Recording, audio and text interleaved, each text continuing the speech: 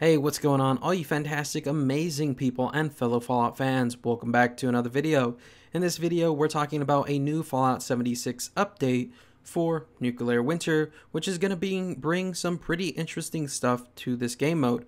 So that being said, let's go ahead and, get straight into it. Now, this article comes to us by way of Bethesda.net. It was published on October 22nd, 2019. If you want to read it for yourself, link is down in the description below. The article is titled and starts off by saying, Zach's transmission, fall festivities, and other treats arriving in Nuclear Winter. We've received another transmission incoming from Vault 51. Zach has observed your fall festivities and is intrigued. Check out the latest tricks and treats coming to Nuclear Winter this week. And then the article goes on to say, Salutation Overseer Candidate, insert name, ongoing observations of the region surrounding Vault 51 indicate that a seasonal shift is underway in Appalachia. I understand that the shortening daylight hours and decreased animal activity I have observed indicate the start of autumn. Data suggests that during the season, humans consume a variety of fattening foods and participate in an increased number of social gatherings. I hope you haven't made any such plans yourself. Neither camaraderie with your fellow candidates nor a decrease in your physical fitness will better your chances of becoming overseer. And then we're greeted by this nice little photo here. Now, there's a couple of interesting things to break down here. One, if you look at the left-handed character, or the character on the left-hand side, and you look at their armor, it has a jack-o'-lantern design actually imprinted on it, and the armor is orange, so something different than we've ever seen before. I'm not sure if this is a skin and cosmetic coming to the Atomic Shop, or if it will even be available for Adventure Mode, or it's strictly going to be something that's available in Nuclear Winter. We'll just have to wait and see. But it's pretty cool nonetheless, and I hope it's available in Adventure. Going on, if you look at the character on the right hand side, you could tell that is the skull outfit, but it genuinely looks like it's glowing in this photo, which is really strange. It looks like it kind of has that green glow effect like you would see in real glow-in-the-dark items, and I think that is really cool as well.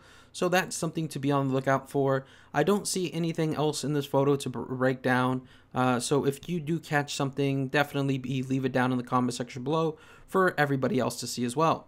Going on, the article says, analysts of recent data suggest that my testing protocol still needs some adjustment to make the overseer selection process as efficient as possible. Currently, some candidates are struggling to identify which among the weapons I have provided for testing will serve them best in combat. To help mitigate any confusion, I will soon be providing candidates with more information regarding the weapons in their inventories. A simple color-coded system based on weapons, rarity, and effectiveness should help even the most unintelligent candidates select the best tools for use in the elimination of their peers. Now, the reason why I'm laughing is because I actually seen a Reddit post earlier today, somebody saying, how do we know which guns are the best? And well, this post kind of says they're going to use a color-coordinated system, and it shows us a little example of that by this photo here. So, from what I could break down, the simple lowest tire gear is going to be stuff in green, and the automatic assault rifle, I'm assuming that's the handmade, if you will, or the AK, that is in blue, and obviously a top tier weapon, being the 50 cal machine gun, is in purple. Now, these are the only weapons that we know of so far, and their color coordination, so we'll have to see and wait what the other ones will be. I'm pretty sure things like the scope lever action, or anything that you find in the large crates is going to be purple, anything that you find in the medium crates is going to be blue, and anything that you find in the small crates is going to be green. I hope they introduce this system to Adventure, because it would be really nice to kind of have that, in my honest opinion, when you look into your inventory, so you can see which weapons, are good and decent and which are not so good and decent. Also, I think it'd be really nice for Adventure Mode, because I've seen a few little things out there on forums and Reddit about people getting ripped off, especially new players.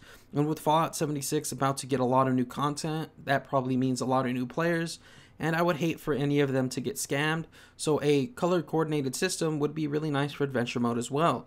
Going on, it talks about, in addition to weapon rarity and effectiveness, you will also be able to utilize your user interface to learn information about any cams, bobbleheads, mutations, or other active effects that may be influencing their testing session.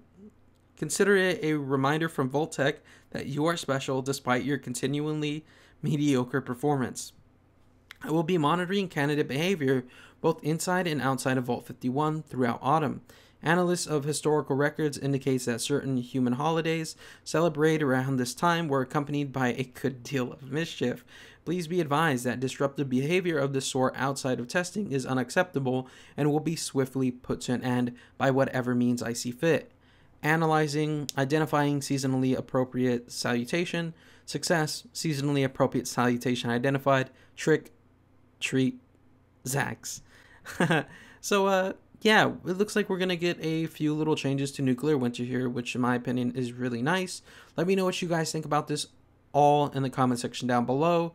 Anyways, I love each and every single one of you. I hope to see you guys right back here in the next one. But until then, remember to stay freaky and, well, bye-bye.